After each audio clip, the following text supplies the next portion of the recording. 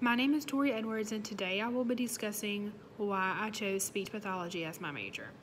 I chose speech pathology because when I first looked into choosing a major, this was the most rewarding field. Once I started taking classes, I noticed this field is all about self-improvement and goal seeking. To accomplish any difficult task, setting goal is a step-by-step process, and it gives you a sense of accomplishment when you have reached those goals. God has blessed me with this perfect opportunity, and I could not thank Him enough. I'm so blessed to be able to have taken the classes for this field and be able to apply for grad school, and is such a blessing.